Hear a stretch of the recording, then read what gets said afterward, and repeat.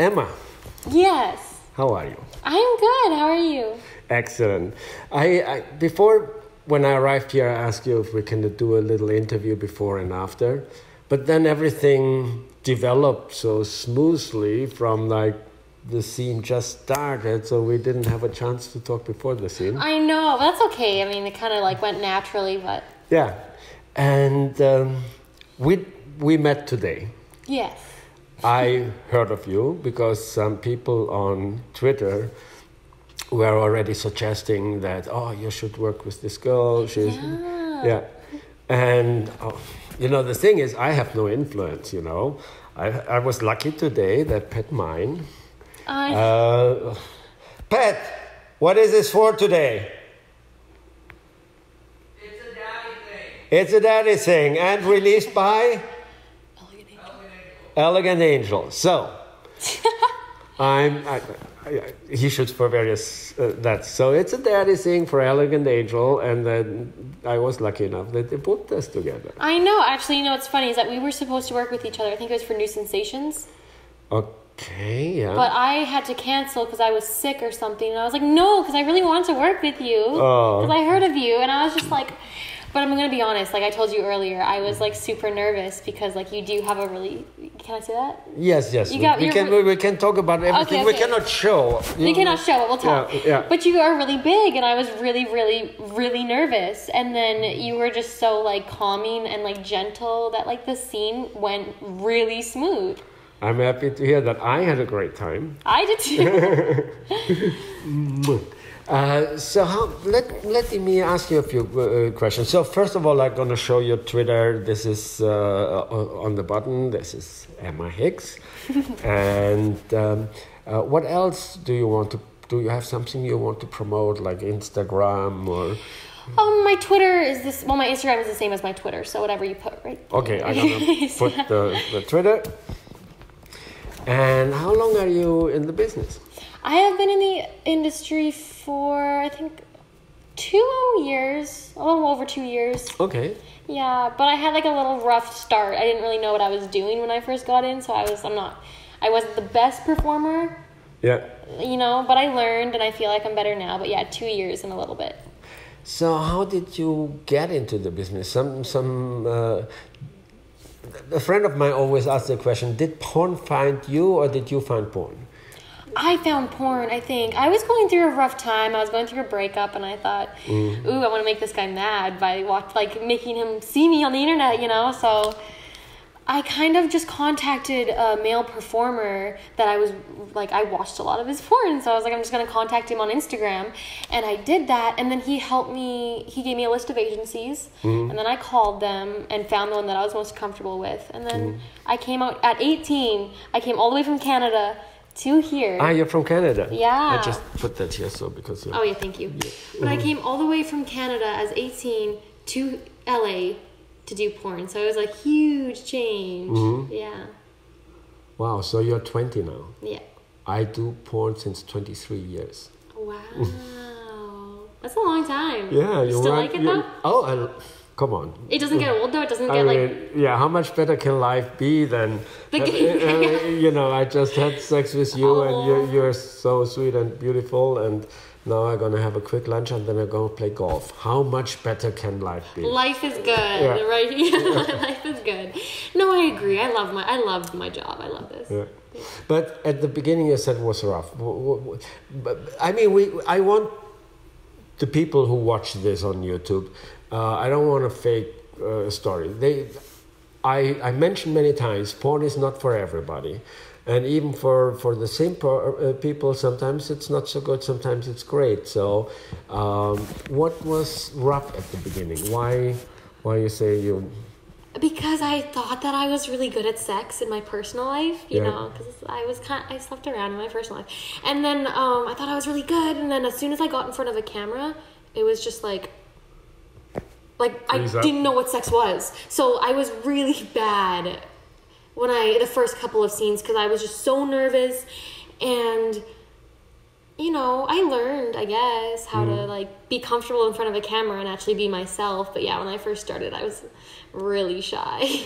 Because also sex in front of the camera is not like regular sex because you have to fuck your partner, but at the same time you have to fuck the camera. Yes. You have to be. It's like a ménage à trois with a camera. You have to be aware of the light of the situation because it's show. It's you can't just close up like in your personal life. So that's what was really hard for me when I first started because I didn't know how to open up. I was just kind of like, get on top of me, and but I learned.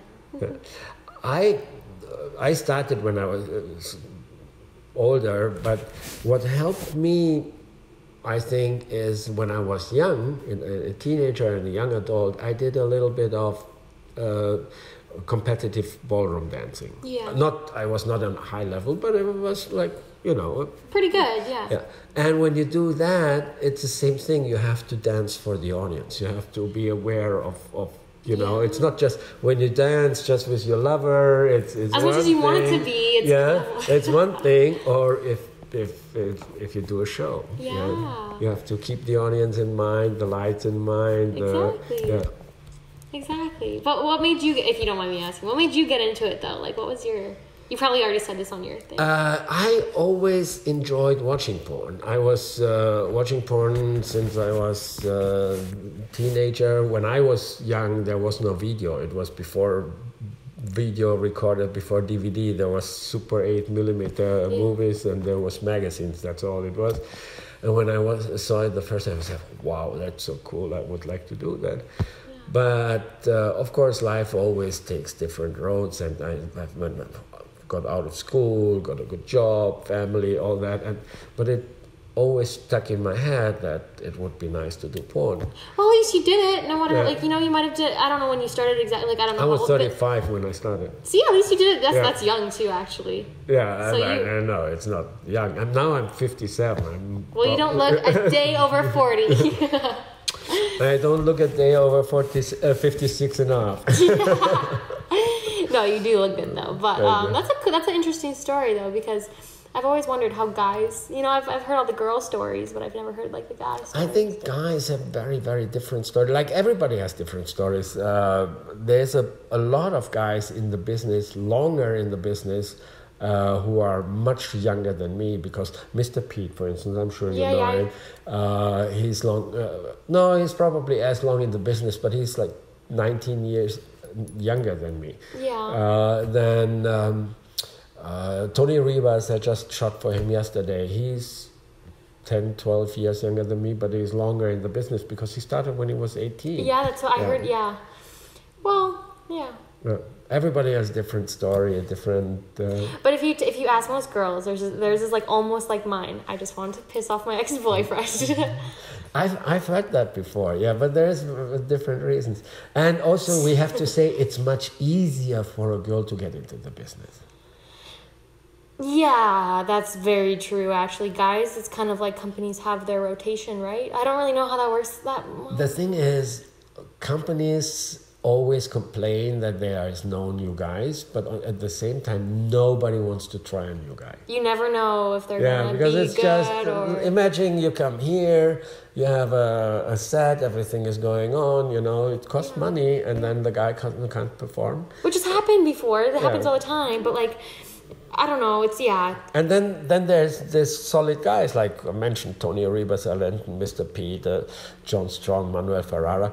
When you book them, it's solid. Mm-hmm. There's no... You know what you're going to get. Yeah. So I don't take a chance. I have to pay the location, I have to pay the makeup artist, I have to pay everybody. And if I cannot be 100% sure if the guy can perform, that's a big chance you take.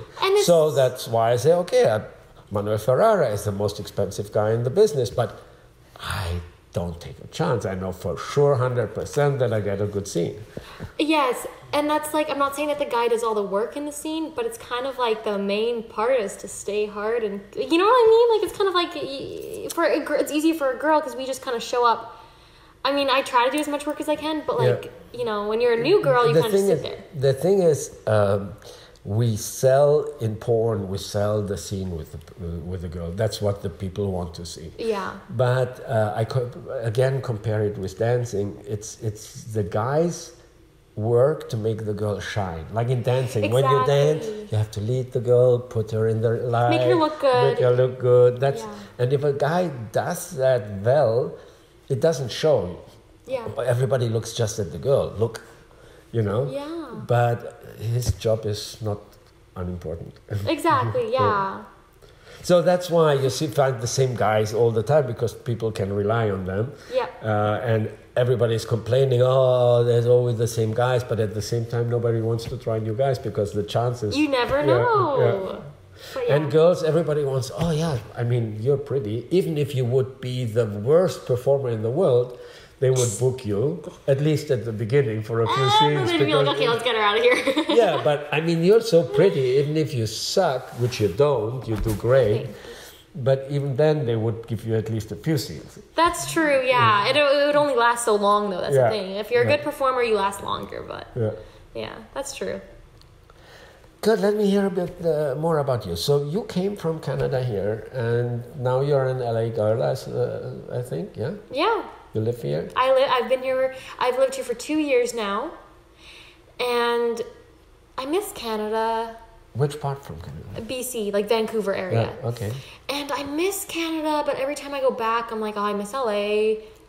When you miss home. But yeah, I'm gonna go back eventually. I just don't know when. I've only been to Montreal 3 times, and I really enjoyed it. It's beautiful. I'd never been to Toronto, Vancouver, other places. You need to go. Yeah. It's so beautiful. I shot one scene in Vancouver, my very first scene, and I've never seen it, and I never want to see it.